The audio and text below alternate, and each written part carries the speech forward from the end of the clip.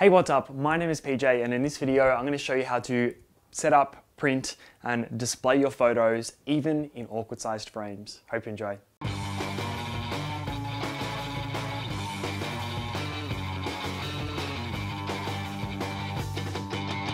So a small disclaimer before I start, this is my own experimentation.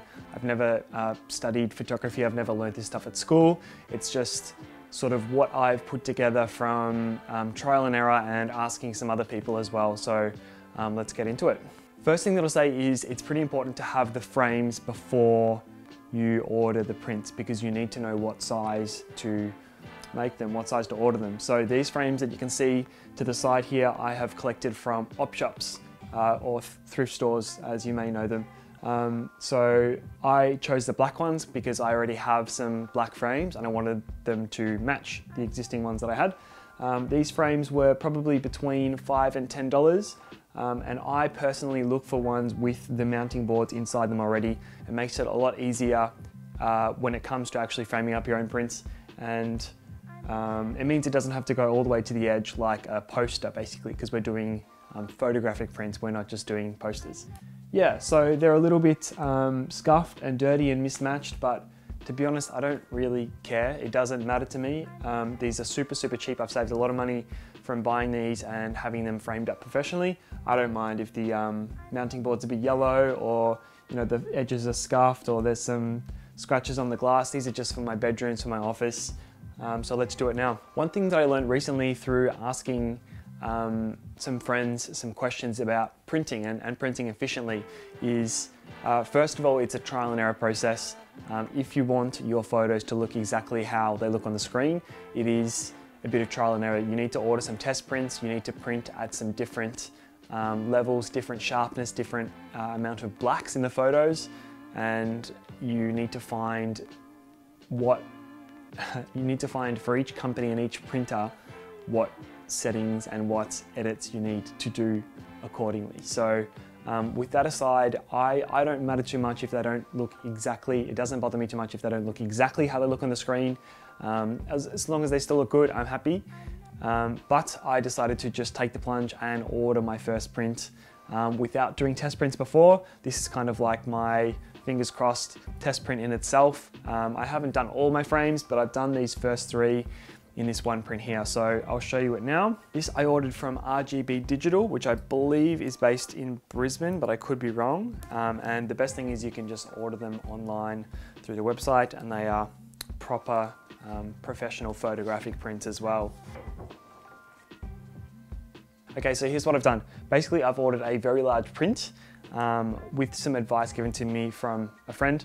I've ordered a very large print, and instead of just ordering to the size that I need and then cropping the photo, resizing the photo to fit within that for the size of my frames, I have ordered a larger one, and I'm now going to cut the photos out basically and mount them in separate frames. So the reason that I do this is, instead of ordering a one just big enough for this frame over here, which is this large one, that would cost, let's say, $20. Or I can order $20 for this one. This one might be, $12. This one might be $8 on smaller prints. So instead of doing those three, I've done this one big one. It was about $25 Australian, I believe, at RGB Digital. They sent it to me within 2 days. I ordered it on Sunday, and it's now Tuesday morning, and it's arrived quickly, and it's all on the one. The sizes are all there perfectly, and I've made the most use of the paper and my money as well. So now what I'm going to do is I'm going to cut out the frames, leaving a bit of a border around each, and I'm going to stick it to the back of the mounting board. Now I have my 3 separate prints. So now I'm going to take this big one and cut open the tape around the edges. So like I said, I'm not necessarily doing this the right way, but it's been stapled in. So just with the corner of my ruler, I'm just going to see if I can pull out the staples. This was a little bit of a fiddly process. This first frame came out pretty well with a ruler. Some of the other ones were sitting a little bit more flush. It's really easy to just stick a small screwdriver underneath and remove them with a pair of pliers. Time consuming, but honestly pretty easy to do. This was honestly the hardest part. I had to remove the mounting board, which was glued to the backing of the frame, but if you do it carefully and slowly, I just did it with a ruler. Oh my goodness. So now what I'm going to do is try and make this as flat as possible. I'm going to tear up the chunks as best I can that have come off of the mounting board, or just the bits that are still stuck to the double-sided sticky tape, because I want it to lay flat as possible. Now I'm laying the mounting board over the print. First of all, just making sure that the print is perfectly sized for this frame. Secondly, I know this is not the correct way to do this. Normally you would do it over a glass table or a light box or something, but I just put a couple of bits of sticky tape, just enough to hold it in place for me to carefully flip it around and secure it better with some more tape on the other side. So yeah, now it's laying nice and flat, sitting perfectly where it should inside the mounting board.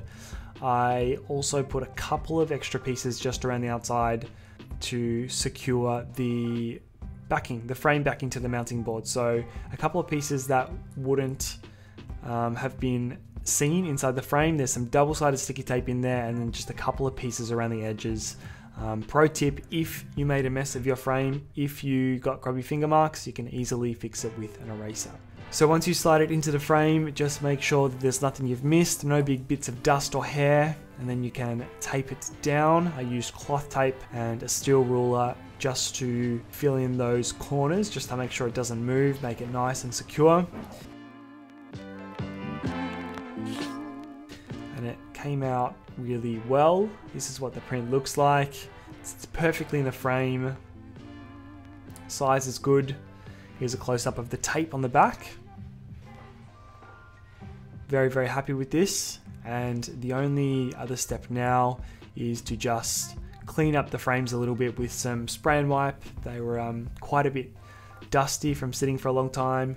A couple of them also had a few bits of glue or other sticky residue. I think they had some price tags on them, or whatever it was. Just clean up the frames, make them look nice and shiny and pretty for display on my bedroom walls. Overall, I'm so happy with them. If you look close up, they're not perfect, but they do the job just fine. And here is the final product. Thank you so much for watching. I really hope you enjoyed this video. If you did and you learned something, give me a big fat thumbs up. Don't forget to subscribe, and I will see you in the next video.